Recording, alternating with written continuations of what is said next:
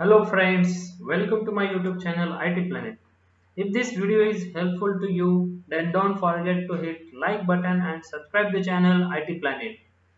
In this video, we are going to see the exercise solution of class 8, chapter number 7, HTML5 form, multimedia and CSS.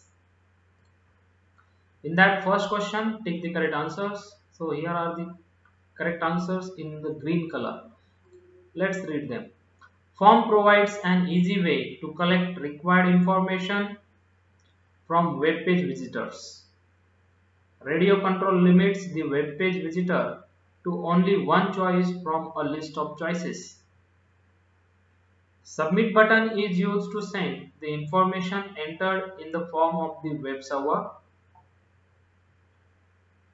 To add media to a website, SRC attribute is used to identify the media source. Number 5. An internal style sheet is used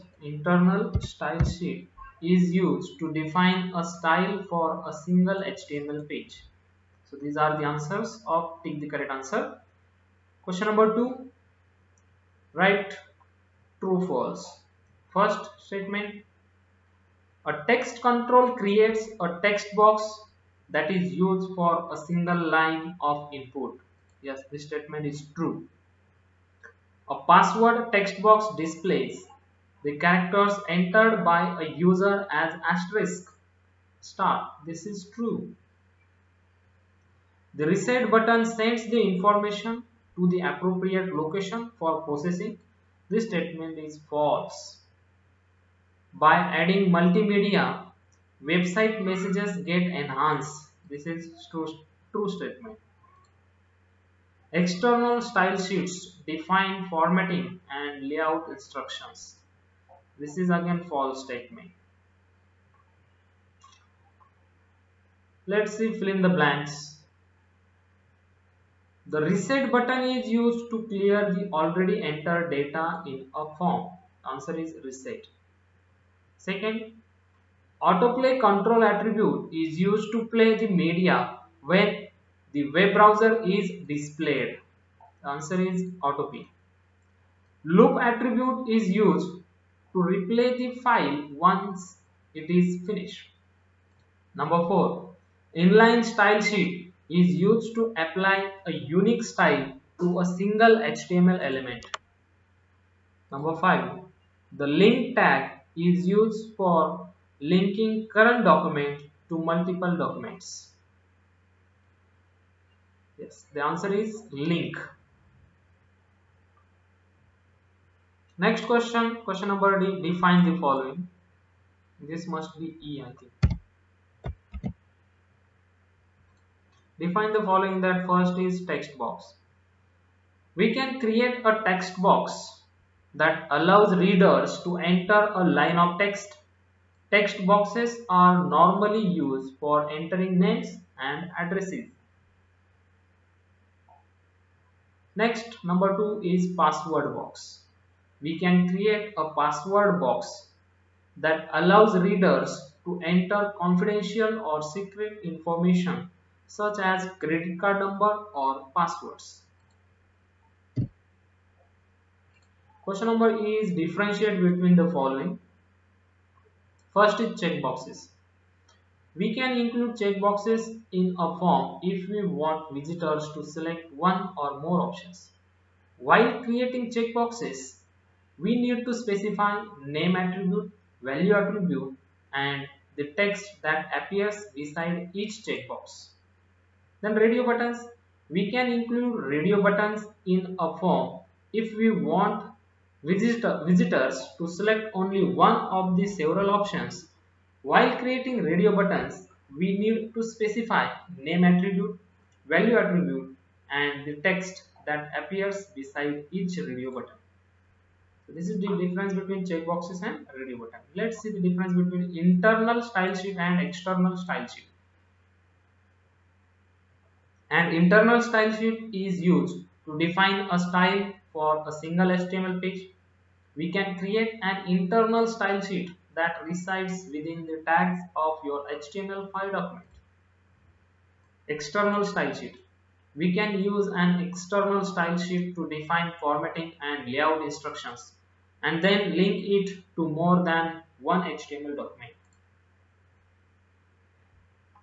Question number F.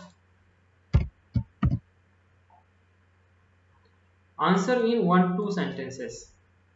What is the use of a form in HTML? We can use forms to collect information from the people who visit our website. Forms provide an easy way to collect required information. Question number 2. Name the various input controls of a form. Various input controls of a form are data input control, text input control, text control, password control, radio control, checkbox control, select control, and text area control. Question number 3. Why do we add multimedia in web pages? We can incorporate multimedia elements into our HTML pages to illustrate a product or a service or simply for aesthetic purpose. Question number 4. What is the use of div tag? With div tag, we can group a large section of HTML elements together and format them with CSS. The div tag also allows us to define characteristics for several types of elements at once. So friends, please like and share the video, and most importantly, don't forget to subscribe the channel IT Planet. Here on this channel you will get question answers of your all computer exercises. So question number G, that is answer briefly. What are the uses of submit and reset button in the form?